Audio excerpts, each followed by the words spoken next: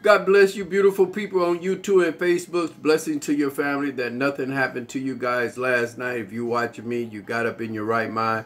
That's enough to say, Lord, I thank you this morning. And we give honor to God this morning, who is the head of my life, should be the head of your life, because I don't think you know nobody that made the stars. You don't know no factory that made the moon, and you know no idea how the sun rises every morning and shine warmth on the just and the unjust. So we give you glory this morning, God. In Jesus' name we pray, amen. Listen, I was on yesterday, we talked about the power of the tongue. And I prayed to God last night about coming back to it and the relationships of a husband and wives. And like I said, this conversation we get ready to have is talking to the husband and wives that are married. Let me say that again. Husband and wives that are married. Christian going husband and wife that is married. Now the non-Christian husband and wife that don't do church, or you do church on Easter and Mother's Day, or you just go to church when you got a new outfit, a new hair out, your hairdo, and your nails done. I'm not talking about them people. I'm not talking about if you're going to see the little cute guy on the drums. I'm not talking to you. I'm talking about the Christians that go to the church every time the door is open, know the pastor's nickname. That's who I'm talking about. And we was talking about yesterday about how the Christian people, majority, through percentage, have lost love inside of the home and supposed to be Christian people. And I just do think that it's not because you can't love, it's because you just don't know how. And a lot of people think they know how, but I don't think a lot of people know how. Now, only reason I can talk about this is that after a decade, I think you can almost teach anything after a decade. If you've been a fool for 10 years, then you definitely should know how to be a fool. If you've been someone that inspired your life back up, you should know how to do that. So I have 15 years of marriage, and I had to learn as a man that you have to, number one, you have to make sure that you understand what the Bible said, that your body is no longer your body and her body is no longer her body. And then as a man, I had to learn how to get myself out the way and start listening to what God said about being loyal, helpful, friendly, courteous, kind, obedient, cheerful, thrifty, brave, clean, and reverent to your wife. You know what I mean? And put her on the pedestal, just not in front of God. Just put her that you're going to take care of her. And this is what you have to do. You have to send her flowers on not on her anniversary, not on her birthday.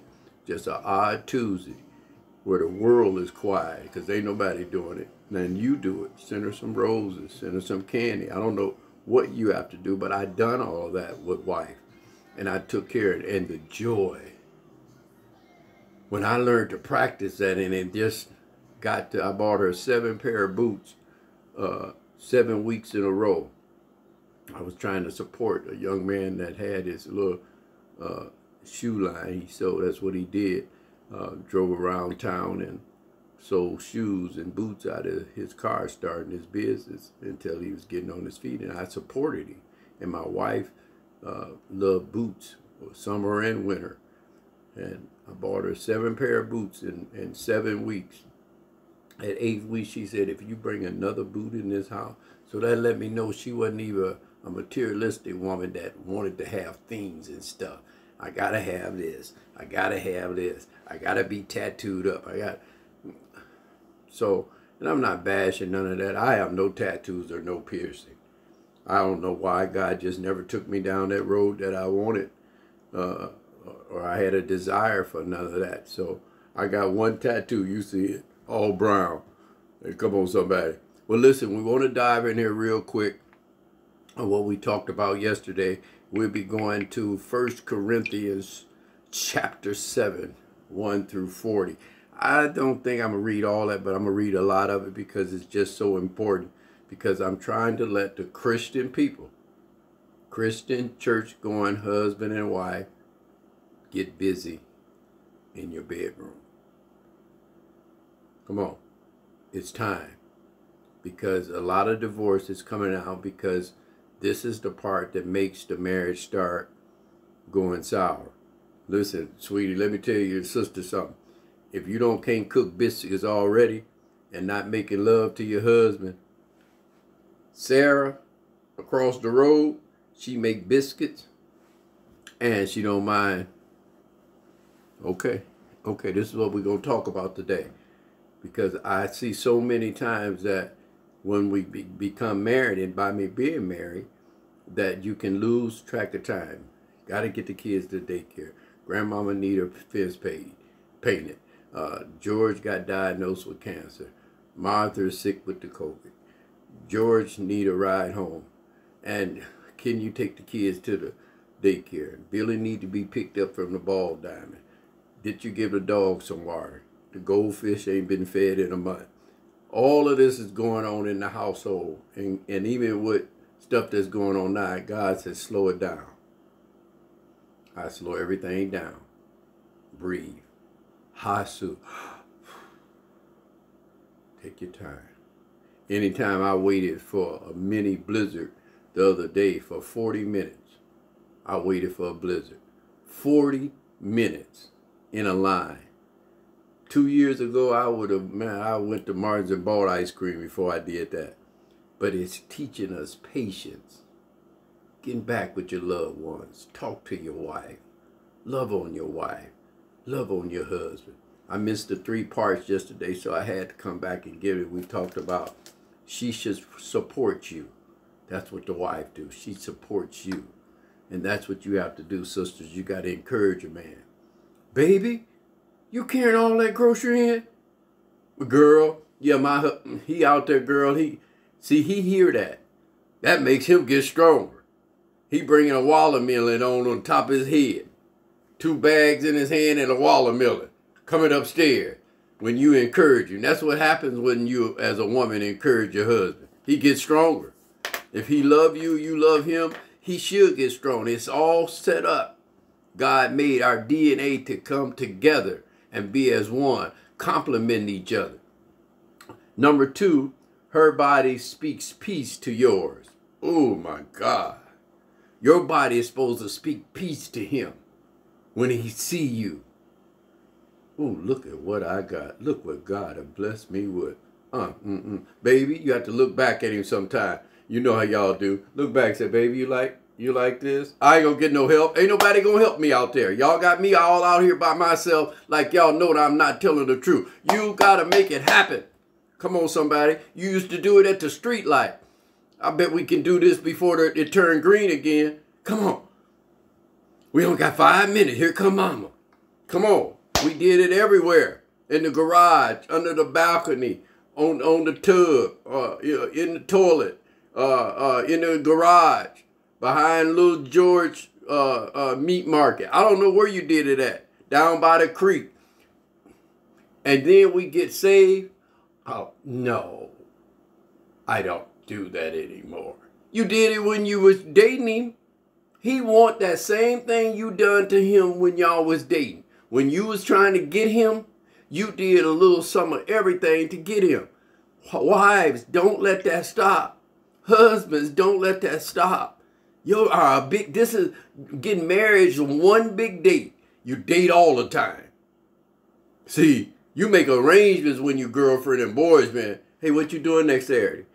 Yeah, I'll be back in town. You want to go on a date? Yeah, that's what you do when you dating. That's dating. Husband and wife is a big date all the time. Wife come in there and says, sweetie, I know what the scripture said. My body is no longer my body and your body is no longer yours. And my body feel like having sex. Your body is supposed to say, well, we all are one. If your body want to have sex, my body want to have sex. Now to you that's looking at me seem like it's funny. But watch this. If my nose want to itch right now and my hand tell me that I'm not going to scratch it, I got a problem. If my elbow and my hands is arguing and my elbow tell me I'm not going to raise up to that nose and my hands say I'm not either, I got a problem. Because why? My body is one. I'm supposed to be able to control my body. If my body said eyes shut down because it got an attitude with ears, I'd be sitting on here like this. I can't hear you. And I can't hear what I'm saying. See, he says it in the text. Your body is no longer your body. Why? Bible says this: leave your husband and wife and cleave to who? Leave your mother and father and cleave to your husband and wife. Leave your mama and your daddy, all these people out there that's all in your Kool-Aid, all in your business. Leave them and cleave to your husband and your wife. You all have become what? One. Your intercourse makes you one. And to awaken what? Human beings. Be fruitful and multiply. He said your body is no longer your body, because if his body want to do something with your body, then you have to submit your body as no longer have power, authority over to say no. It got to come subject to him wanting to have something to do with your body. And the same with him. If not, it says be Christian enough. Baby, I got a little stomach ache. I know you want to do it tonight, baby, but can we do it tomorrow? Yeah, baby, let's do it tomorrow. That'll be fine, sweetie. I'm going to go in there and read the newspaper, and I'm going to go in there. Do we need to pray? No, sweetie, we're strong enough. Ain't no devil getting in between you and me and you. I love you. And this is what the text is saying. It's saying that when you disagree to come to it, don't deprive each other. I bet you won't get no more of this. You can't say that as a wife. No, I don't feel like doing that. You can't say that as a husband. And let me give you don't tell nobody, women. There's a way you can kiss a man and you could tell whether he love you or not. Your husband, if he kiss you and you don't feel it, you got to check him. There's 54 scriptures in the Bible that talks about kisses and hugs. If your man don't want to hold your hand, sister, something is wrong. And if he don't want to never kiss you, I'm talking about, baby, give me a kiss. No, kiss me. What do you mean, girl? I always kiss you. No, baby, I'm not talking about that. Kiss me, baby. Kiss me like you kissed me when we was dating. When you weren't sure you was going to get any. And you kissed me and I could feel everything in it. When the last time have you guys kissed? Come on, church folks. When the last time have you let a real nasty sloppy one on your husband? I'm going to get in trouble. I already know it. Come on. When the last time you done that? Are you so churchy that your husband don't even go to church with you because you stuck somewhere that you know you shouldn't be stuck? How do a husband not want to support a wife that's going to church? How do a wife not want to support a husband that's trying to get his life right with God? How do you women not want a man to love the Lord? Because when the Lord do, he beats us up as men. First, he incarcerate most men. Everybody in the Bible went to jail, including Jesus Christ. So if I just give a little tip to the people that's in jail watching me, let me get a little closer. It ain't over. And just when you think it over, you serve God, he'll show. I don't care if you got life. You could write a book that'll be a bestseller that'll still help your family. I ain't gonna get no help. What the devil meant for evil, God can turn it around for still your good. So get off of that. You went to jail. You can't make it. Everybody look at you crazy. The heck with people anyway. People gonna look. If you help nuns across the street every day and that was your job for 4 hours, all you did is help nuns and little old ladies across the street. There's some fool gonna come on this air and say, oh, he must be doing it. He must trying to be filling on them old lady. He must be trying to get some money out of them. He must be trying to do this. It's always somebody going to always say that you're not right when you're trying to do right. Is that right? That's right. I love you all. I blessings to all you. But I just wanted to get down deep in this, and I want to go in just a little bit deeper. I was getting ready to get off here. 1 Corinthians chapter 7, verses 1 through 40. Let me read majority of this so we can dive right in there. Now concerning the matter about which you wrote, it is good for a man not to have sexual relation with a woman. But because of the temptation of sexual immoralities, each man should have his own wife. Here we go. This is the rules, people. This was set off first what God wanted. When he made Adam and Eve, this is what our rules was. Just like running a red light. Everybody should stop. If I am the only one running red lights, there's something wrong with me. Come on. Or if I can get you to help follow me run red lights, there's something wrong with you. But because of the temptation of sexual immoralities, each man should have his own wife, and each woman should have her own husband. The husband should give to wife her marriage rights, and likewise the wife to her husband. For the wife does not, here we go, the wife does not have authority over her own body, but the husband does. And likewise, the husband does not have authority over his own body, but the wife does. Do not deprive one another. Okay, let me stop right there. I'm put my finger there. Don't deprive each other. Hey, baby, why don't we come on there? The kids is going to be gone. I don't feel like doing that. You always want to do that at the wrong time. I just don't even know why you want to.